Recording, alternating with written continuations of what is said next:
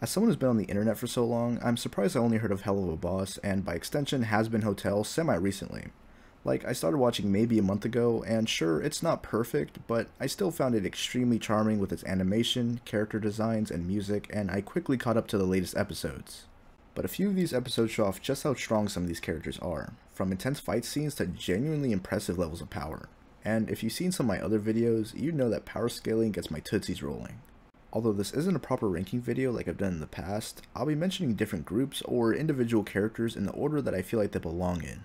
Before I get into the ones that matter, I can safely say that most residents of Hell and Earth are just normal people or fodder used for higher kill counts, whether they're imps, hellhounds, humans, etc. There's the occasional outlier, like this dude knocking out Millie with a bottle when she's capable of things like this. But most of these outliers are played for laughs. Luckily for the sake of this video, the levels of Hell's cast system generally correlates to how powerful they are. Of course, there's many high-ranking demons who have been alluded to or mentioned who we haven't seen on screen, and despite there being a solid amount of violence, we don't see exactly what each character is capable of, and many on the later end of this list are only implied to be powerful. With that being said, we can start with the characters who we see plenty of. Our story follows IMP, short for Immediate Murder Professionals. As the name implies, they're pretty good at killing people. All of them are solid fighters and proficient with weapons, whether it be guns, axes, crossbows, you name it. They all also have pretty cartoonish durability and consistently react to bullets after being fired.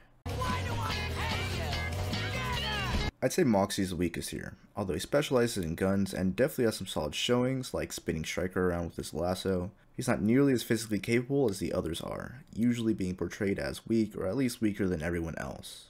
Luna's probably around this level, lacking Moxie's gun skills but making up for it by being bigger and stronger. She also has the ability to track sense from names on a paper, so that can come in handy. Millie's likely above the both of them, zooming around murdering dorks and sharks with absolutely no issue, possibly having the fastest combat speed of the bunch.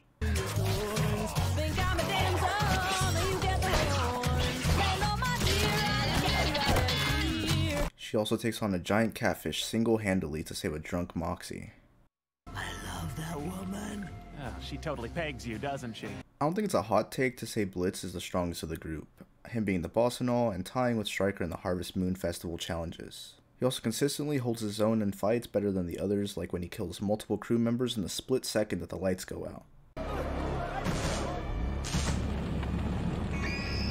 Going back to Striker, Daryl Dixon over here is probably the strongest individual in this tier, easily taking on Moxie and Millie on 2 separate occasions, and momentarily gains the upper hand against Moxie and Blitz. He himself also states that he and Blitz are stronger than most of their kind, which must be true since he's hired to kill Stolas, who we'll get into in a bit.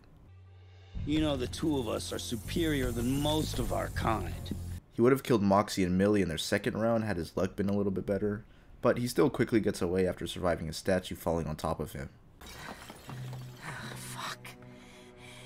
Other Hellborn or Sinners with impressive showings are around this level too, like Fizzaroli, whose replica is comparable to Blitz. Has Been Hotel introduces 2 Sinner demons, Angel Dust and Cherry Bomb. Both are able to take on hordes of enemies with guns and explosives. Angel Dust is given another decent feat in the prequel comic where he kills multiple mobsters who are already aiming guns at him before they can react. Everyone I've mentioned so far will be street tier, putting them around non-superpowered characters like Batman or Black Widow. A few steps above them are the Overlords. Overlords in Hell are Sinner demons who rank higher than the ones I've mentioned because of the power they possess. We've only seen a handful so far, but the ones we've seen seem to represent media from certain time periods. Vox represents TV, Valentino represents adult films, Velvet represents social media, and Alistair represents the radio. I'll talk about him more later since he seems to be particularly powerful. Like I said, not much has been seen of these guys, but it's safe to assume that they're stronger than most of their peers since they rule sections of Hell due to their sheer power and influence, as opposed to others who have high status only because they're born into it. We see Angel Dust, a character who I already mentioned to be a strong fighter, respect and obey Valentino out of fear, and it's safe to assume that the others are relative in power. Vox also seems to be a rival of Alistair's, but I assume it's more of a social rivalry rather than a power one, with TVs replacing radios and all that. Next up we have the Goetia family. In real life, the Ars Goetia is a book originally written back in the 17th century, then later compiled with other spooky shit in 1906 by Samuel McGregor. It lists 72 demons, all with armies and abilities and how to summon them, including familiar names like Stolas. But in the world of Helluva Boss, the Goetia is a family seemingly all fathered by King Payman.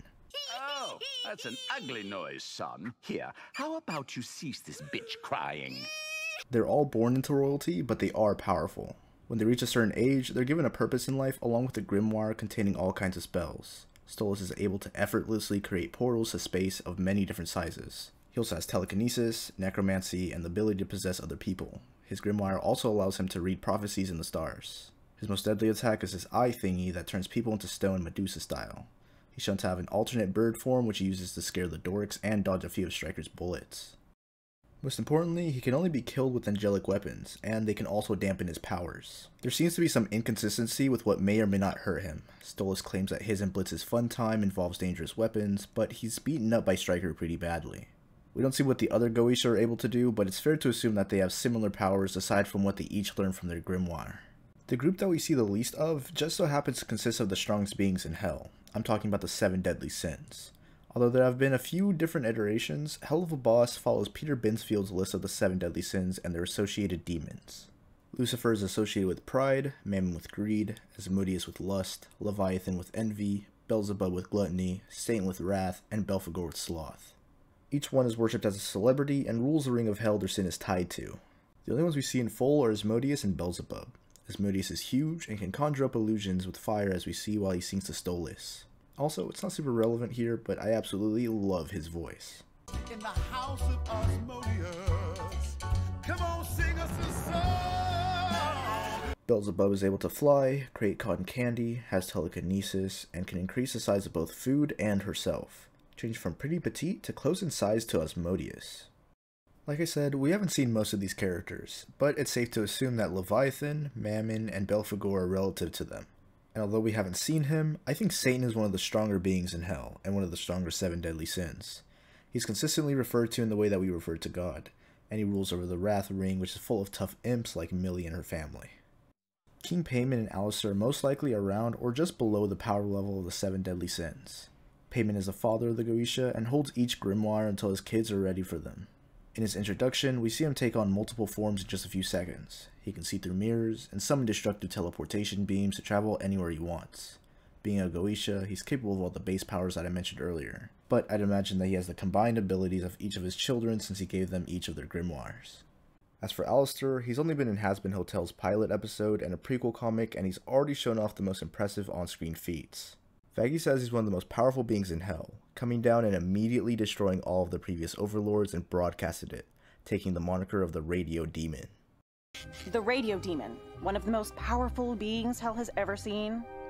Not big on politics. He can teleport himself and teleport others even if they aren't anywhere around. His best feat is casually summoning black tendrils out of the ground to destroy a weaponized blimp.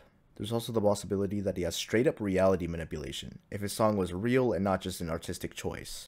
He's pretty confident that he'd be able to hurt those in the hotel, including Charlie, who's Lucifer's daughter. Dear, if I wanted to hurt anyone here, I would have done so already. Speaking of Charlie, she and her mom Lilith rank second in Hell's hierarchy. Lilith has absolutely no screen time other than a family picture on the wall. Again, not much is shown, but we see that Charlie's able to spawn flames and shoot fireworks from her hands. While singing, she subtly transforms a few times, growing horns and sharp teeth, so she most likely has a much more intimidating demon form. She does get into a little tussle with the reporter, but considering her mild-mannered personality, she surely wasn't going all out trying to kill her. And of course, that only leaves Lucifer Morningstar, the ruler of not only the Pride Ring, but all of Hell. And in a world where most people are powerful and violent, you've got to have something that puts you above everyone else. Don't worry, I picked up one thing from my dad. You don't take shit from other demons. Even other overlords in the Pride Ring don't mess with him. The creators mention that he and his daughter are capable of growing wings to fly, which we have yet to see, and he has angelic powers since he's a fallen angel. All in all, Helluva Boss is full of many diverse characters in design, personality, and powers, and I can't wait to see how they're expanded upon in the upcoming episodes of Helluva Boss and Hazbin Hotel, where I'm sure everyone I've mentioned will get more screen time and feats, and new powerful characters will be introduced too. Thanks for watching today's video. Huge thanks to Something in the World for the thumbnail. Their Twitter's in the description, so go check them out. I am a new fan of the series, so I'm sorry if I missed anything or got anything wrong, so feel free to add anything you have down in the comments. Right now I'm scripting next week's video, and it should be out relatively soon. And Twitter in description, as per usual, and I'll see you guys later.